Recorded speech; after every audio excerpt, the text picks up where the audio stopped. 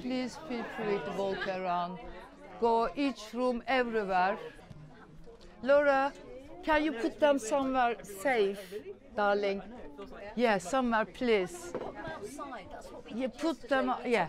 And then, can we just get up and then the tied up to let people to walk around to see exhibition. From kitchen to living room. Can we take photographs? You can. Toilet to bathroom, everywhere. Are the toilets working? Yes. That's a relief, because I've had a long walk. Oh dear, it is working. We did the canal walk. Oh, I see. So, yeah, this is amazing. As if I can see Jonathan now. He's very quiet, Yeah. We're all getting older, aren't we? Yes. It's been 30 years and I've been living here. They haven't done anything to the estate, and then, you know, the end of it they said, look, it's so run down, there is only one option: to demolish.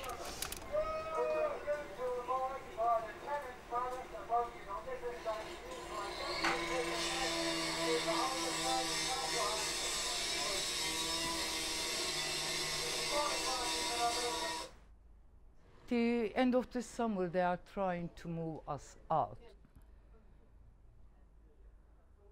That is the reason I am still fighting, and I am going to fight. We were all from Turkey because very early age. We were on street fighting for justice. We moved here together. All her life, she worked for the Kurdish people. And in this country, of course, and I started to, you know, because housing is the biggest issue, and I live here, and I have to fight for it.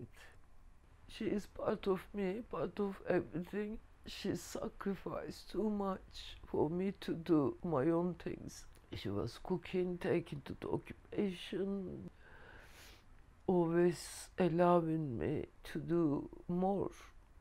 I mean, again, that's the thing, that's the problem. So it's how you get into different bases and lines. I think there are caveats around how you define success. Yeah. Taking photos of your toilet. Yes, that's what it is for, and then the toilet papers are.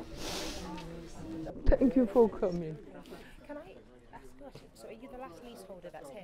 I'm not leaseholder, I'm tenant, Are you darling. the last tenant here? No, we have Other 30 people? of us here. 30? Yeah, Okay. and one leaseholder as far as I know. Thank you for opening up your home. Thank you for coming, to showing the interest.